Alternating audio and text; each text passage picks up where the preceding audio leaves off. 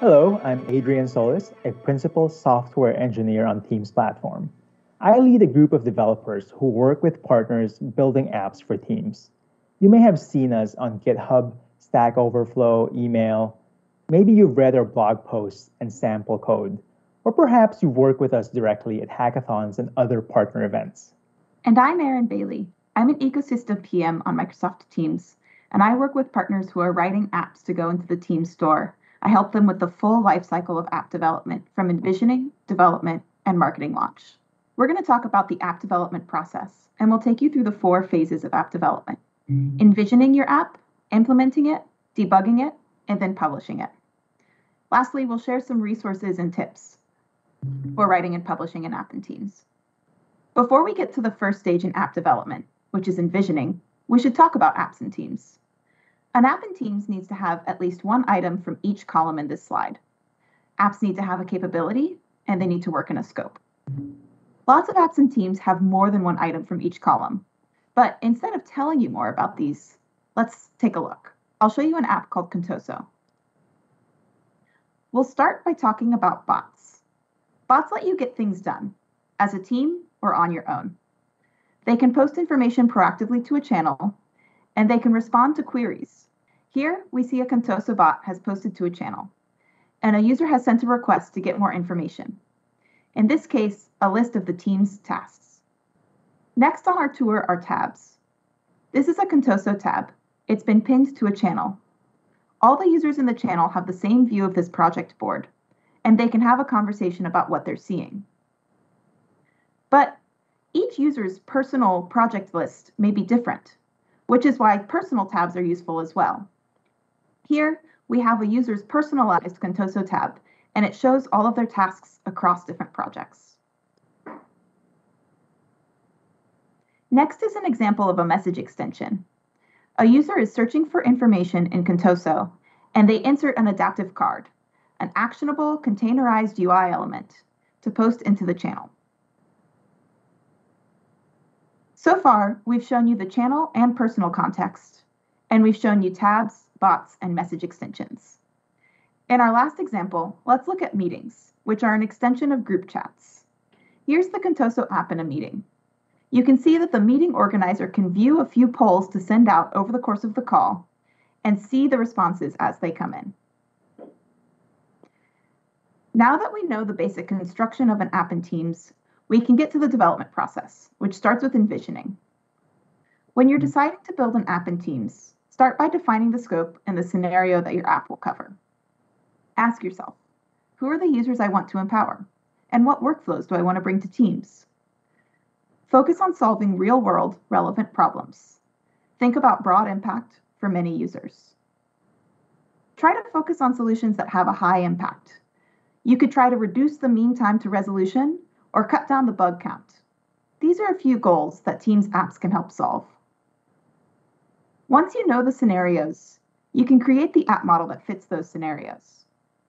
Have a collaborative scenario? Put it in a channel or a meeting context. Is it something for personal productivity? Use a personal app. Think about the durability of the information shown in your app as well. Is it a temporary view? You could use a task module UI element. But if it's something that should be searchable or discoverable in the long run, try using a tab or an adaptive card in a chat. So after you've considered your app's flows and selected the capabilities that you're targeting for your app, you're probably eager to start building. If you've worked on a Teams app before, you're already familiar with how these capabilities work and are ready to start implementation. On the other hand, if you're just getting started, I recommend that you experiment first and try out some samples to validate your plan. Either way, it's best to begin with a quick start to generate the starter code for your application. Now at Build this year, we announced the Microsoft Teams Toolkit extensions for Visual Studio and Visual Studio Code. You can install them from these links on screen or through the extension managers of each IDE.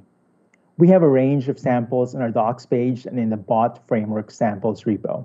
Check them out. They're especially helpful if you're looking for a code snippet that demonstrates a specific technique, like implementing a task module, maybe a messaging extension, or sending a proactive message to a set of users.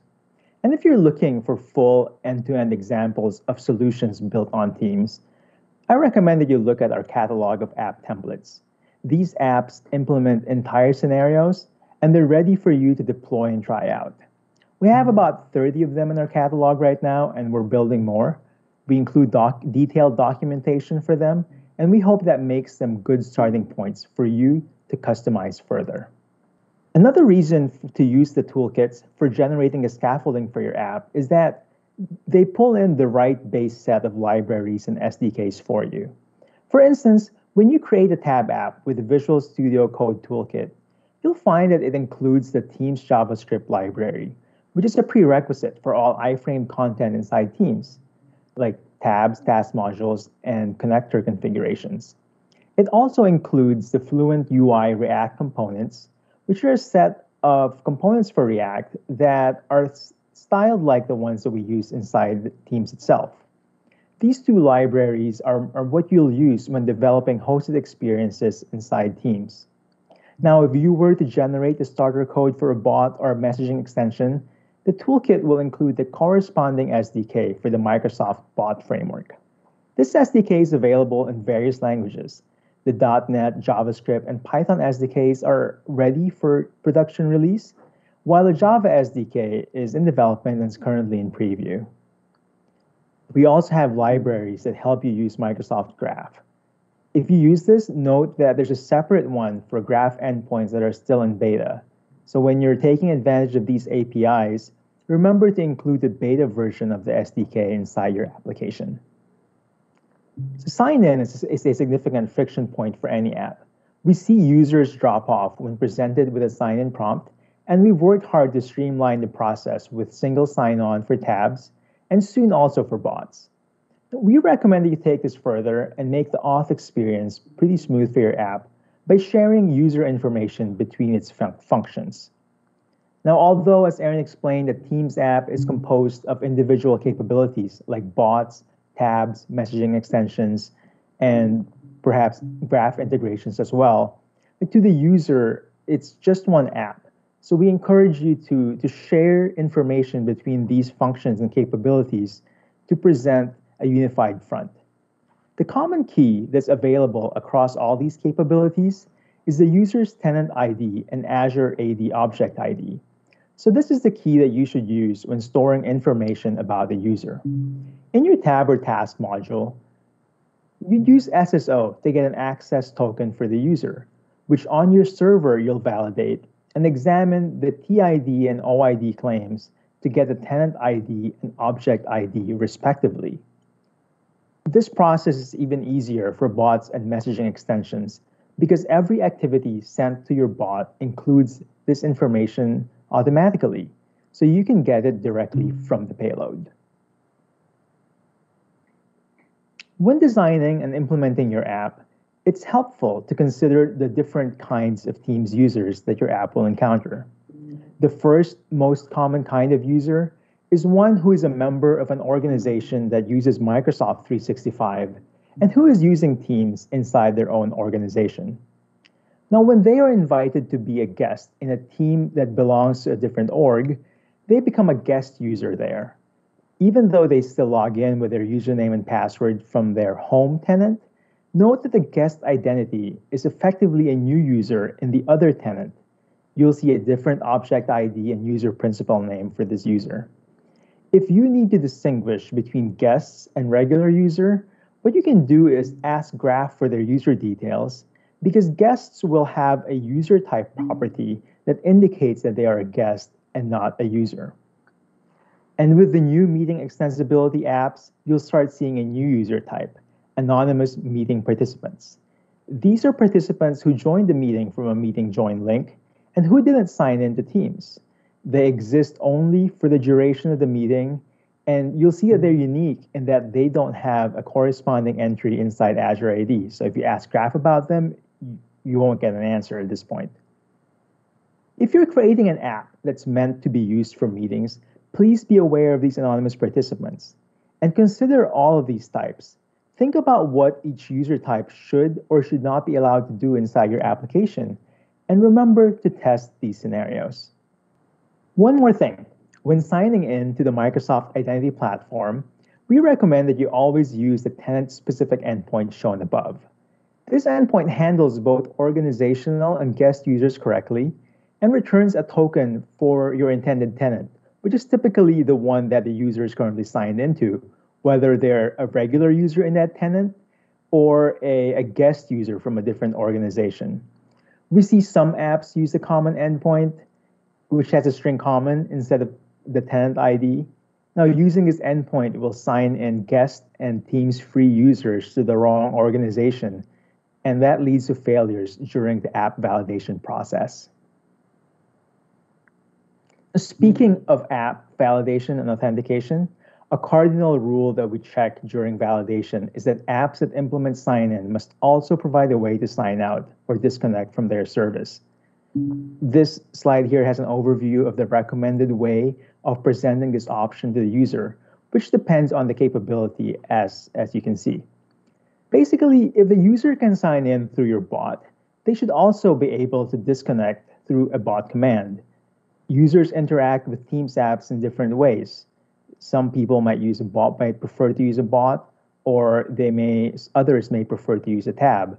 And it's often disorienting to allow signing in through one capability, but then only allow logging out through a different one. Now, a final note on logging out. If you use the Microsoft Identity Platform as your authentication provider, please be careful not to use the single sign-out endpoint when signing out of a tab. Remember that Teams itself uses Azure AD, so triggering a single sign-out will make the user log out of Teams too, which is often not what you intended. In this case, we recommend that you clear all the state on your server and state on a local machine, such as cookies, local storage, and IndexedDB content, and start afresh the next time that the user visits your tab. Now let's talk a bit about debugging. When I develop apps for Teams, there are a few must-have tools that I find absolutely indispensable. First is the reverse proxy, so I can run bots and tabs locally. These are tools like ngrok or the Tunnel Relay project that we publish on our GitHub repo, and they let me debug my app inside Visual Studio or Visual Studio Code while it's running on my machine. Now, you can debug your app while it's running on the cloud up in Azure. I've done that, but trust me, it's faster to do it locally. Now, ngrok and Tunnel Relay also have nifty interfaces that show you the requests received by your app and your app's response. Even if you use the Bot Framework SDK, I would encourage you to occasionally take a few minutes to look at the raw JSON payload as well. Sometimes it has information in there that you may not know existed because we've relied too much on IntelliSense or on the models that are provided by the SDK. And it's interesting to take a look at what your bot actually ends up receiving. A web debugging proxy like Fiddler or Charles is another useful tool. This kind of proxy is a complement of the reverse proxy. While ngrok shows you the incoming requests, Fiddler will show you the outgoing ones. When I see an error in my bot while it's sending a message, or even when in Teams while I'm uploading something like a package or a manifest, I turn to a tool like Fiddler. We've improved the error messages returned by our services, and often the response content of the request is enough for me to figure out what happened and fix it. The browser DevTools window is also handy during debugging. Now, this window lets you see the JavaScript console, check cookies, local storage, IndexedDB contents, and basically inspect and manipulate your page's DOM, among other things. Now, if you didn't know, you can bring up this window in the Teams desktop client and also in the Teams Android app by following these instructions in our doc pages. All right, you've built your scenarios and you're ready to test out your app and deploy it to users. First, you should decide how you're going to deploy your app. If you're testing locally, or if you only want to deploy to one organization, you can have a Teams admin upload the app as a line of business app through their admin portal. However, we always encourage publishing to the Teams App Store. You'll get exposure to the over 75 million daily active users of Teams, and you'll enjoy easy discovery and management of the app through the Teams Store and the Partner Center. Should you choose to publish globally, you'll do so through the Microsoft Partner Center. and your app will be listed in AppSource and the Teams store. Start by checking out the Teams developer documentation for checklists and automated checkers for your app to ensure that it's ready for submission. Then, use the Partner Center to submit your app for validation and publish. Give our team at least 2 weeks to validate and set up the regression testing for your app. And once they're done, your app will be live in the store and ready for users. We hope that this was a good intro to the process of envisioning and building a Teams application, and that you picked up some helpful tips and techniques. Here's some other content and resources that you'll find useful. There's a neat guidebook at aka.ms/build Teams app guide that dives deep into designing, building, and publishing an app for Microsoft Teams. Also, please download and use the Visual Studio extensions that I mentioned earlier at aka.ms Teams Toolkit VS and aka.ms Teams Toolkit. Finally, there's a ton of interesting content here at Ignite. Please check them out. We highly recommend these ones on screen as they relate beautifully with the topics that we just covered today. Lastly, thanks for joining us today. We hope you enjoy the rest of your sessions at Ignite.